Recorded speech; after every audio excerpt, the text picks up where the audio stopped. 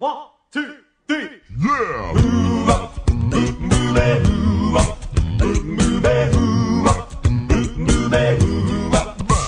Well, she sneaks around the world, Maria to Carolina. She's a sticky finger culture from Berlin down to Belize. She'll take you for a ride on a slow boat to China. Tell me where in the world is the Channel 7 people. Hey guys, I can't believe it. I'm actually traveling to Europe.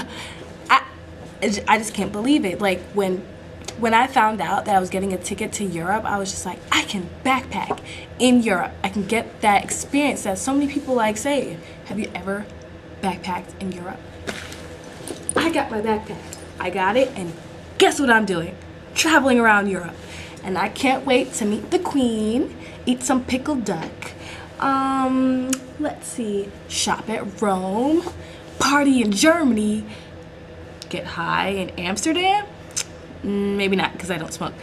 But I shall tell you how everything goes. Peace, peace. I gotta go, or I'll miss my flight.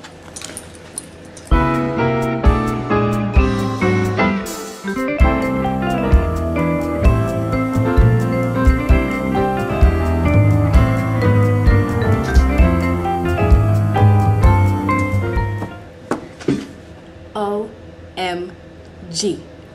I did so much in Europe that I really can't put it all in one video. I have to say, like, if I did it, it'd be like a series because it's just too much. Let's see. I will tell you the 3 top best things that I did in Europe. Let's see. Oh yeah. When I first went to Europe, I went to London. And guess who I met in London? Like, for all of you Harry Potter fans, yes indeed, I met Harry Potter. An actor? No, he's not an actor. No, I'm not talking about whatever they call him. Well, what? No, I'm talking about the real Harry Potter. The one that does magic, the witch. The guy who has the lightning bolts. I swear to you that I met him because he taught me some magic. Look, see? Oh, wait, I'm doing it wrong. Oh, I need my wand. It's not working.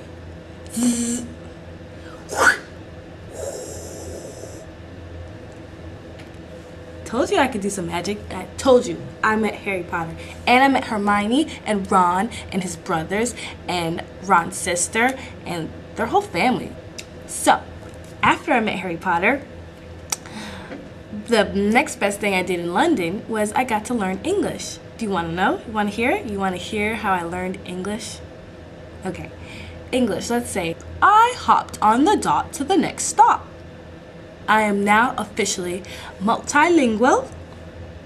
When I went to France, OMG. When I went to France. You know how so many people think like French people are rude? All you have to say is that you're from Canada and they won't even be mean to you. I was in a group. I was in this tour group and we kind of went off the tour and we met this native and some of the people were like, yeah, I'm from America. We do this and that. And I kid you not, the French were like, we don't want to talk to you. While I said I was from Canada. And they're like, so nice to me. All you have to say is you're from Canada and you have no problem. And I also was able to go to the south of France, which is beautiful. But yeah, they have some nude beaches. I decided not to go. Some of the weird guys invited me and I was like, sorry, no, I don't do that. Nude beach? I mean, I have a nude beach in my bathroom. Where in the world is alcohol harmony? For y'all's information, I have a riddle diddle for you. Riddle diddle. So, for you to figure out where this 3rd, 7th person people is in our where in the world is 7 people around the world. Where in the world? Yes, that makes sense. I have this riddle for you, and let's see if you can figure out where Durand is.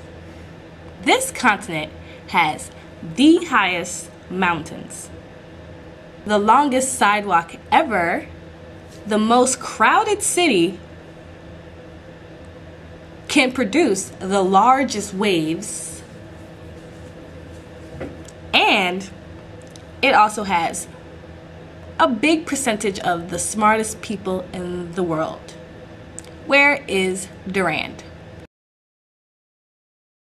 Did you figure it out yet? Jack and Jill went up the hill to fetch a pail of water. Jack fell down and broke his crown, and Jill came tumbling after. Up got Jack, and home did he trot, as fast as he could caper. Went to bed and bound his head with vinegar and brown paper. When Jill came in, how she did grin to see Jack's paper plaster.